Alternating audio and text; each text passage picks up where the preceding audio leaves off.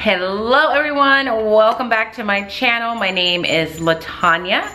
I am a middle school teacher in Southern California, and in 2020 I decided to go on this low spend journey to reduce the amount of money that I was spending frivolously, number one, and number two, to reduce the amount of money I was spending frivolously to increase the amount of money I have to accomplish some of my larger financial goals, which are paying off credit card debt, building my savings, and then ultimately someday paying off my student loan debt. So this video is my check-in for the month of February, and in these videos, this is only my second one, but the purpose of these videos is for me to really kind of share how I felt, what progress I was making, if any, what weaknesses do I have, what areas do I need to improve upon as I go throughout this journey. So if you are new here, that's what this video is about. If this is the first video of mine that you've seen in this kind of line of content, make sure you check out the low spend video that I uploaded, I think New Year's Day, and then my month in review for January before you continue to watch this one so you can follow the whole journey along the way. With that being said, let's get started. So a lot of you said that you liked the format of the last video where I just kind of talked about how I was feeling like week to week, and any clips that I had that I felt were relevant to what I'm saying. In the sit down portion of the video, I just kind of interspersed them throughout so that it wasn't just me sitting down and talking. So I'm going to stick to that same format. Again, I feel like I've mentioned this in the previous video. If there is a glare on my glasses, I apologize for it. There is literally no direction in which I can turn where there is no glare, and I have to have my glasses so that I can properly see. So please excuse it if it's bothering you. I wish I could change it, but I can't. So let's start off with reviewing the month of February with just the very first week, which was the week of February 3rd. And what I normally do, and what I have been doing, is throughout the month, I just have this Google Doc on my phone, and I just kind of jot down thoughts, like how am I feeling, what was happening this week, to kind of help me with this video. So that is always why I'm always holding my phone and referring to it, because this is where my notes are. So the week of February 3rd, I uploaded the January video, and when I upload videos and get comments, I try really hard to make sure I respond to every single comment. And I was just so surprised with that video how many people took issue with me having Blue Apron as a meal service.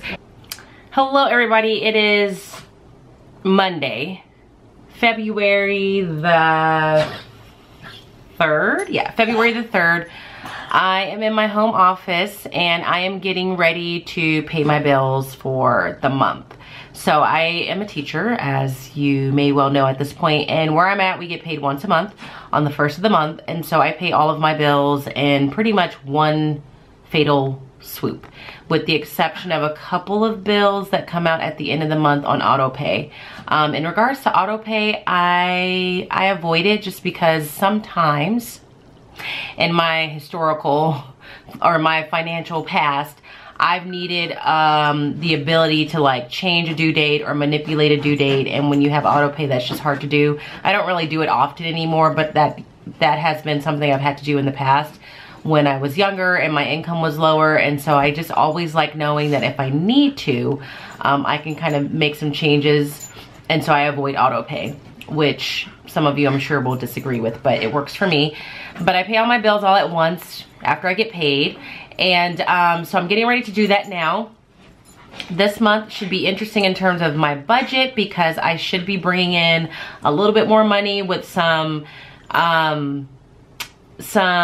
companies I'm working with, and I should get a little bit of extra income from YouTube. I didn't get paid last month because I didn't hit the threshold you have to hit. You have to earn at least $100 in ad revenue for them to send you a check, and I didn't, so that carries over to the next month, and I know that I'll get past $100 this month, so I'll have that. But at the same time, I also need to account for the fact that I need to pay to have my taxes filed. So I just do my taxes through TurboTax, and I think it costs $80 to file both state and federal taxes all together.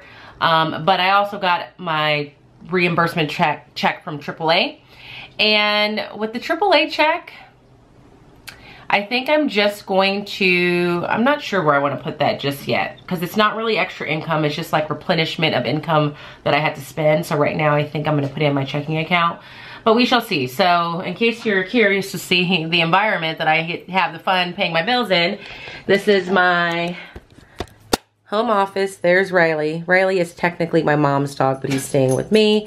There's my little brat of a dog, Genesis, who is a handful. There she is.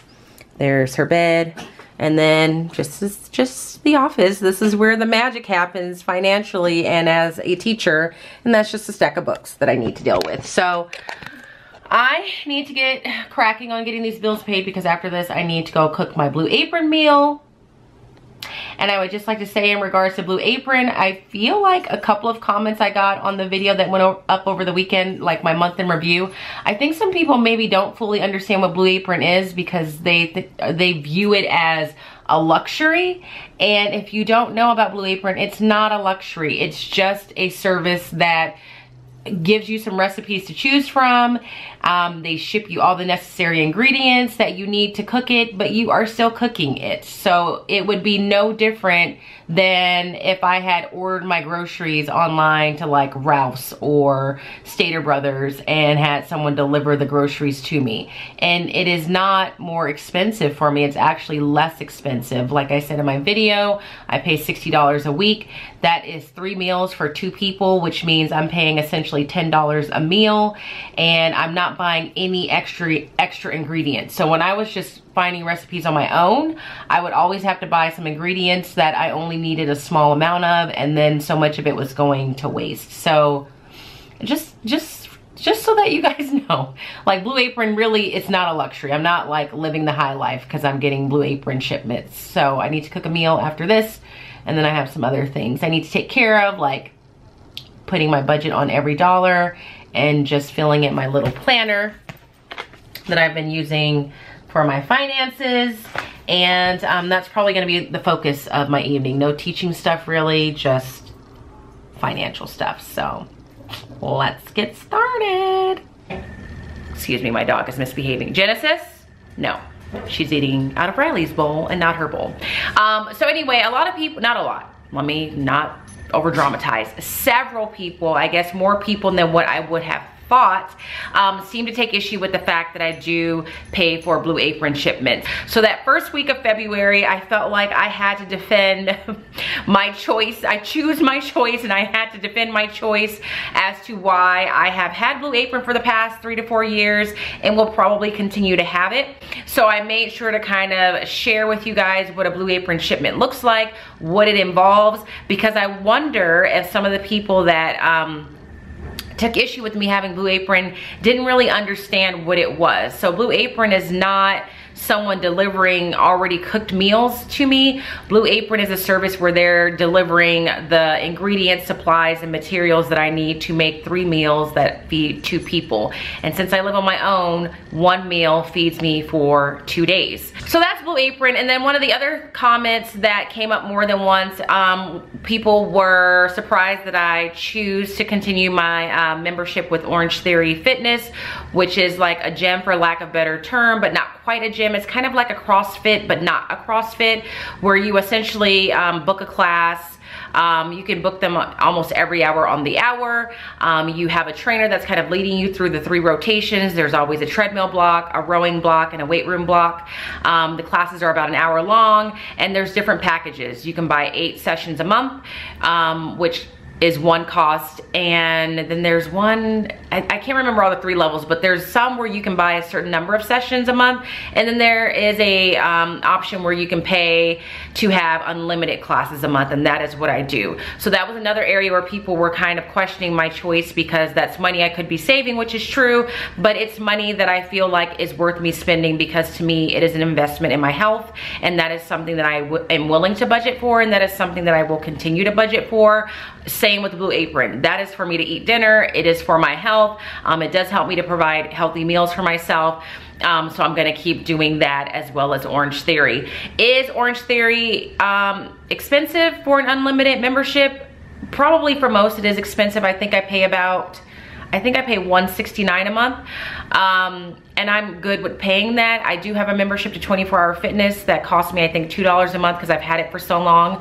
And what I like about Orange Theory and the reason why I keep it is because I do get a very intense workout. I know that I can schedule it around my schedule. I get to do it with my friends. It keeps me motivated. And I know that I'm doing more through Orange Theory than what I was doing for myself as an individual because I'm having someone kind of coach me through it. And then the other question, or the other thing people really, again, not really. The other issue that people questioned or commented on is me having a housekeeper. I do have a housekeeper. I pay her every other week. I pay her $65 every other week, and she, along with someone else, cleans my entire house. Is that $65 a month I could save? It is. But I am a person that likes to live in a clean environment, and I've cleaned my own place before when I had an apartment. And for me, the way that I work in terms of teaching, it just drained me because I was teaching Monday through Friday, then I was spending my whole day Saturday cleaning, then Sunday was coming, I was getting groceries and getting prepped for the next week. In the middle of all that, I'm grading and lesson planning, and I never really felt like I had a moment to just kind of take a break. So that is the reason that I keep the housekeeper, is that the house needs to be cleaned. It's just me. I don't have anyone to share the chores with, and so that is why I choose to spend $65 every 2 weeks on a housekeeper. There are times where I will skip the housekeeper if I feel like the house is relatively clean and I don't need it, or if I need to cut costs somewhere. That is usually one of the first things that I will play around with. So that was what was going on that very first week in terms of just my reaction to my first upload of my reflection of how this journey is going for me.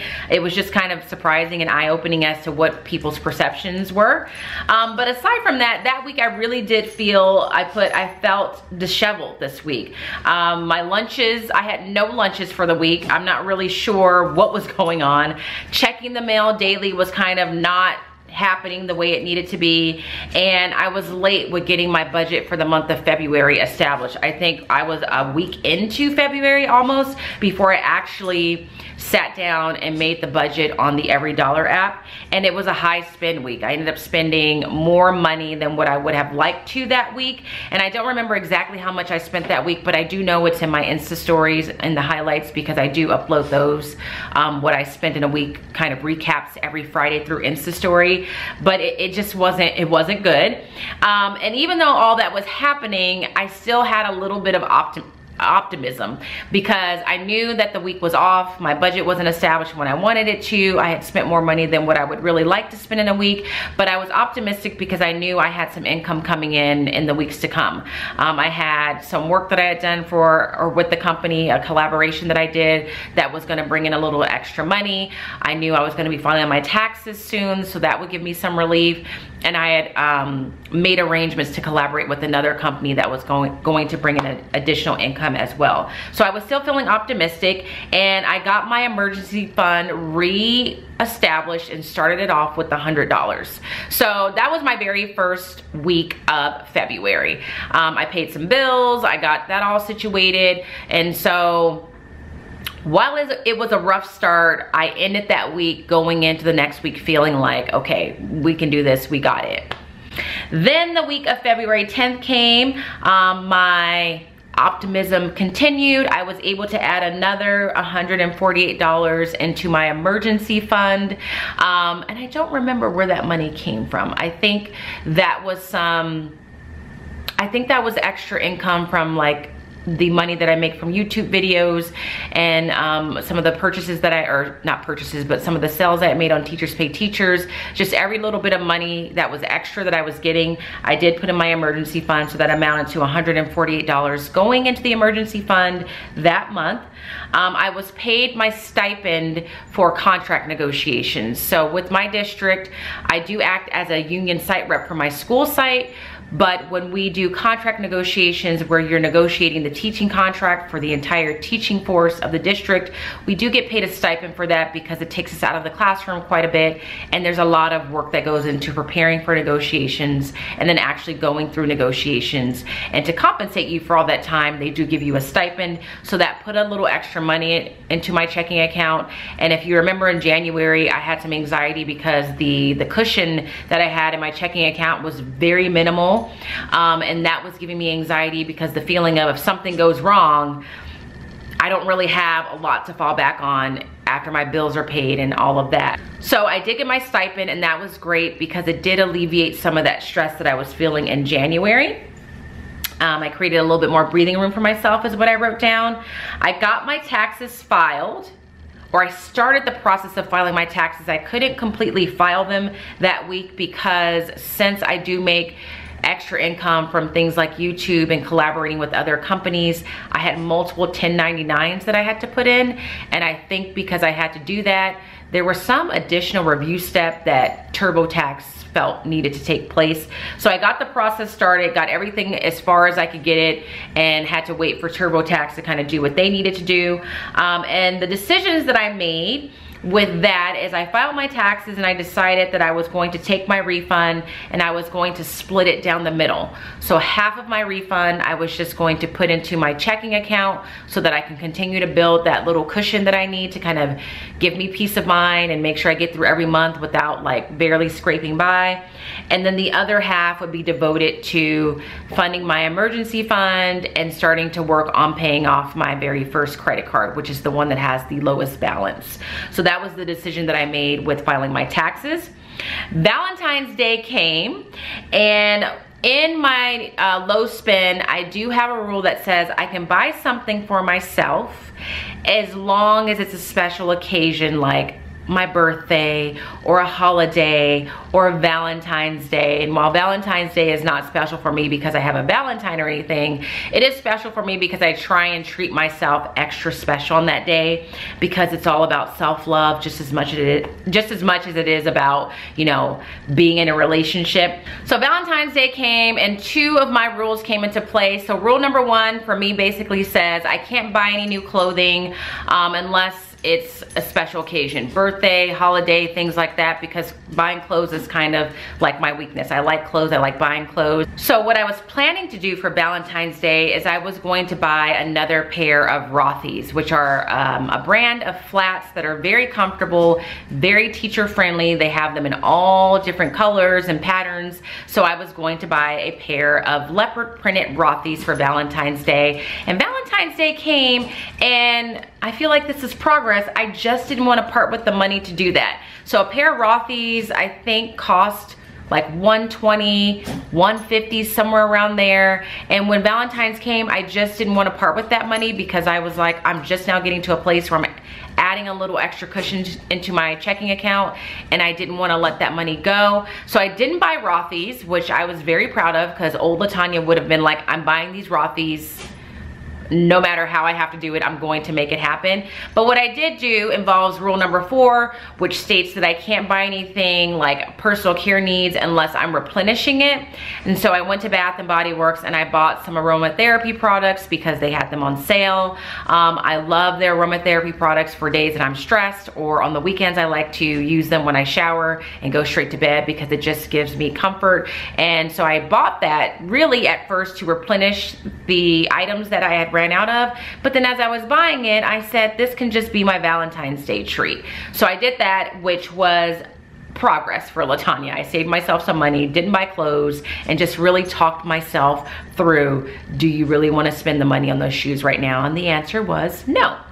And then the week of February 17th came, and I really struggled this week. My note says I just had an itch to buy clothing. Hello everyone, it is Wednesday, February 19th at about 5:15 p.m. obviously. I just got home from work, just checked the mail, and I thought this would be a good time to pick up the camera just to kind of give you a little update about how I'm feeling at this point in my whole low spend situation, since a lot of you guys kind of like these little bits of clips interspersed with the not the spit downs, the sit downs. So I picked up the camera because that is one area that I'm still struggling with, and it doesn't have anything to do with spending, but it's one of the rules that I had. That Shinnis is sneezing in the background, is I have not been the best at checking my mail every single day. Sometimes I haven't checked my mail on a particular day because of the weather. I was born and raised in Southern California, and if the wind is blowing or there's sprinkles coming out of the sky, I just feel like it's just too too traumatic for me to go out and get the mail in that kind of weather element. So that's some of it. But really, when it gets windy here, it's super windy and it gets really cold sometimes. And then sometimes I'm just lazy. If I were to be honest, I'm just too lazy to walk across the street to the mailbox to get the mail by the time I get home from work. So that is something that I know I need to work on. The other reason is because this came in the mail, and don't get nervous, this is a purchase from Nordstrom, but it's just makeup. So I order my makeup through Nordstrom because I have a Nordstrom debit card, so I get points for all my purchases. The majority of my like main makeup items like foundation, powder, eyebrow products, that all comes from MAC, which is sold at Nordstrom. So I always buy it through them to get the points. Not charging it, again, it's a debit card. But when I ordered this, when I placed this order on Monday, I don't know, like I was having a day where I just desperately wanted to buy, not just something, I just wanted to buy some clothes. Like I just felt the urge to get some new clothes. Not even gonna say that I felt like I needed them, because I know that I don't need them. And I'll show you my closet in a second just to kind of show you guys that I know that I don't need them. I just like them. I just want them. I just enjoy clothes and different outfits and things like that. And I came super close, you guys. Like I came super close to buying a clothing item because I ordered this, and then I went on Ann Taylor Loft's website, because a lot of the clothes that I get from work come from Ann Taylor Loft, and they always have sales, and sure enough, they were having a sale. So then I was like, well, maybe if I just shop and put things in my cart, that'll get rid of that feeling I have of purchasing something, because it'll be like I purchased it, but I didn't. And that worked for the site. Like, plus I didn't really see anything in there that I wanted.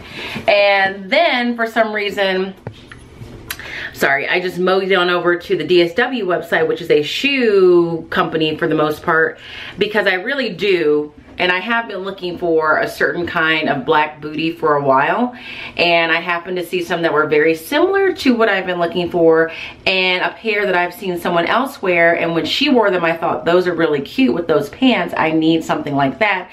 And they were having a sale on booties, and I had a $20 like gift certificate or a credit I could use because I'm a member of the rewards program. And I came so close, and I felt the old Latanya rising up that says, well, you have to get it because it's on sale and you have the $20 credit. And I came very close. I was like, I'm just gonna do it because they have my size, and the stars are aligned, and I'm supposed to get this. But I'm very proud to say I had to take a moment, like my rules said, and ask myself, why am I really doing this? Number one, I asked myself, do I really need them right now? The answer to that was no. Then I also asked myself, do you really need these ones in particular? And the answer to that was no, because these were suede boots, and I don't want suede booties. I just want like faux leather booties. And then I said, is it your birthday? Is it a Valentine's Day? Is it a special occasion? Because that is when you said you could buy things. And I said the answer to that is no. And then I just realized I refuse to fail at this 2 months into the situation. So I didn't make the purchase, and I feel very proud of myself for doing that. So I wanted to check in there so that you guys know I have had moments where I'm like, I just want something. And so that you can see, what I had to tell myself is, I really don't need any more clothes. So this is my closet. This is the vast majority of my clothes here, and shoes. So I have plenty of things to wear. I'm pretty good about mixing and matching clothing items. I have another closet that just has sweaters in it and things like that. But yeah, I don't need any new clothes. I just want new clothes. I just like new clothes. So I had to remind myself of that. So what I'm getting ready to do right now, in case you're interested, I'm in my closet also because I'm getting my outfit pulled out for tomorrow. I do pull my clothes out the day before in case you're interested. Tomorrow's outfit's gonna be easy because I'm supposed to wear a t-shirt, like a school related t-shirt, because I teach leadership at my school, and we're having like a leadership development day with our students. So we need to wear a leadership shirt and jeans. So I just need to find the shirt, iron it if necessary, and figure out what jeans I'm gonna wear with that. So that's how I'm feeling today on Wednesday, February 20th. So yeah, that's it. So once again, Latanya did really well. She did not buy the booties. She resisted the urge. She said no. I felt very proud of myself. I do feel like virtually shopping on the Ann Taylor Loft website and putting things in the cart did kind of satisfy that urge that I had. So if you are like me and you want to buy some clothes and you know that you shouldn't, try that. That did help me. So that brings us to this week, the week of February 24th. And this week I have been feeling very proud of my progress and even more optimistic than what I was feeling at the beginning of the month. So like I just mentioned, I have since gotten my tax refund, and thanks to that, I was able to fully fund my emergency fund, so that's back to where it needs to be. And then I was able to take the extra money that I have for my tax refund and I paid down my lowest credit card. And between my tax refund and the other money that I had paid earlier in the month, I was able to pay a total of $790 on my lowest credit card, which makes a significant dent because that credit card doesn't really have a very high balance. So I feel like I am definitely on the road to being better and really being focused about just meticulously and very strategically getting things paid off. So yeah, I'm ending February on a high note, feeling very optimistic, looking forward to continuing to make more progress. As far as my wins for the month, because I like to think of, okay, in general, what would you say the wins were? I would say getting my taxes filed and my refund taken care of for this month was a win, because like I said, thanks to that, I was able to just make some progress in some of the areas I've been working on in terms of my emergency fund and paying down a credit card. My emergency fund is fully funded, and I believe that that is step one of Dave Ramsey's plan, even though I'm not meticulously following that plan. As far as losses or things that I could do better with and things I'm struggling with, I am still struggling with checking the mail on a daily basis. I haven't even checked the mail today.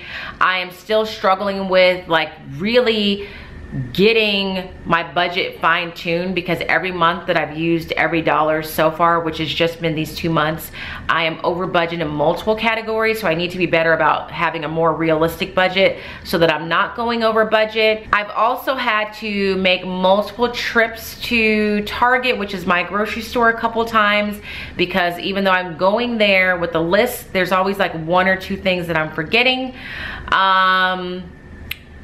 Checking every dollar every day and adding my transactions on a daily basis hasn't really been happening. And so I just like that. I'm not surprised by those things, because those have always been things that have been hard for me, like just going on and finding the time and putting schoolwork down so that I can find the time to go on, add my transactions to every dollar. That's just something that I have to make time for. But by the same token, I don't have a ton of transactions happening every day. I can go 2-3 days sometimes without spending anything, but I just want to be better of having the habit of, just as habitual as it is for me to come home, pull out my outfit for the next day, pack a lunch, it needs to be pull out my outfit, pack a lunch, do what I need to do with every dollar, check the mail. Like those 2 things need to be more like habitual for me. But overall, I'm just feeling good. I'm glad that this is something that I've started. I definitely think it has made me kind of hone in on what I do and some areas that I need to be better with my finances. I do feel like having these goals and having this accountability piece with you guys helps. And I think once I got my emergency fund funded, and once I was able to pay some more on my credit cards than just the minimum payment, especially with that, the lowest one that I'm working on right now, that's what's keeping me motivated to keep, you know, trying to find ways to bring in extra income, and making sure as soon as that extra income comes in that I'm applying it to whatever goal I'm working on financially at that time. So like when my tax refund came, I had to quickly move that money to where it was supposed to go, because the longer I let it sit there, the more susceptible it is to me just spending it on things. So that is the month of February. If you like this video, give it a thumbs up. If you're enjoying seeing my progress, give it a thumbs up. But yeah, that's it. I will be seeing you guys in about a month, where I rehash what happened to me in the month of March.